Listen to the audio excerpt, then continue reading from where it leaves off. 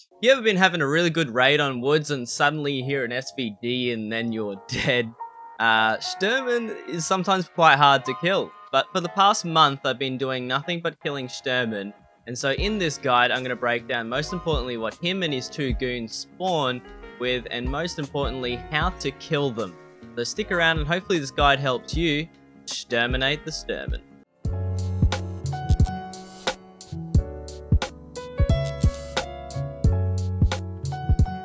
Now, killing Shturman isn't as easy as just killing Shturman himself. He has two goons that come with him as well.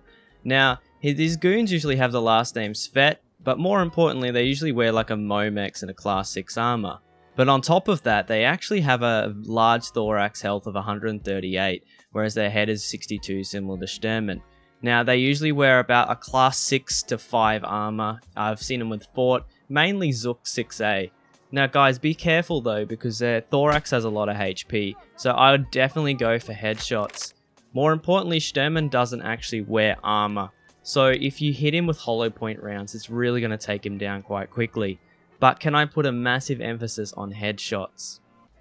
Now what I'm doing here is I'm shooting at these cars near triple stack, because I've heard some SVD shots pop off, and for some weird reason, if you shoot shots towards him, sometimes he repositions. Now what I'm doing here is checking towards the gypsy wagons, and also in front of these logging piles over here where the Scav is crouched is a nice spot for Shturman's goons and himself to sometimes hang out in.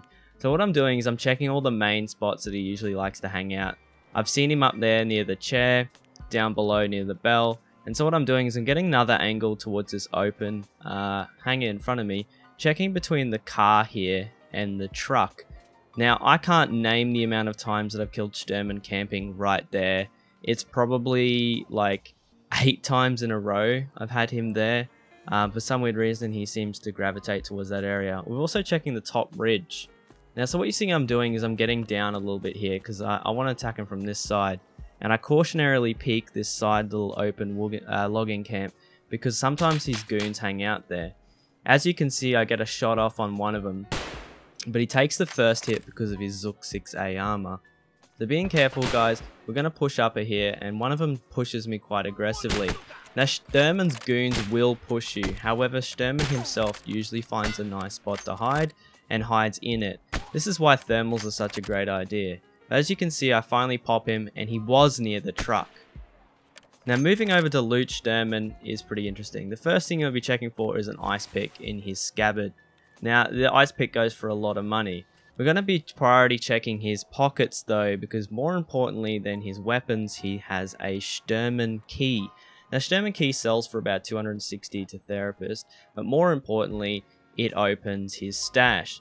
Now his AK has a Golnik in the top, as you can see the blue tips here in the mag, and he has an SVD with a PSO. Checking his goons, we're going to find what I said earlier, Reed Dart. Usually suppressed SKS is the main one that I find with BP, and sometimes the VSS. As you can see, they usually run BP, but I always priority search their backpack, because generally in their backpack they can have either an Aquamari, or like this one over here, it has a labs keycard. So when you jump on Shturman, hit his pockets. When you jump on the goons, hit the bag straight away, because that's where the valuables are. Now heading outside here towards his stash, we're going to unlock it with his key. Now, the stash can be found on top of this tire. Now the key gets consumed with its one use, and inside can be a lot of items. Now the items can vary from rollers to Bitcoin to anything rare like gold, rings, GP coins, anything. Gunpowders of all colors, APB, Glock 18s and G17s. Now here comes the last part of the video, and the part that I want to stress the most. If you really want to kill Shturman and kill him easily, I would suggest just doing it at nighttime and using a thermal. Now I know a lot of people don't have money for thermals, but stuff like the FLIR or the Fleur, they go for about 90k. And there's no excuse, because Shturman really loves to hide in bushes. And with the thermal, it gives you the ability to look straight through them. Now, at nighttime, their vision is obstructed, as you can see. Like, you can peek for longer and also re-peek, usually, if they're not pissed at you. And you can hit shots on them consecutively. And I've noticed that during the day, sometimes their just field of view is crazy.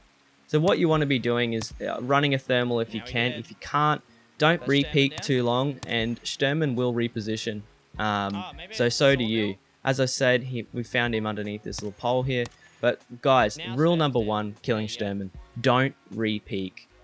Rule number 2, understand that these goons will push you and he will relocate.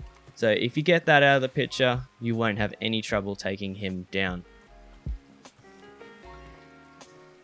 Nice work, chaps. Nice killingsmanship.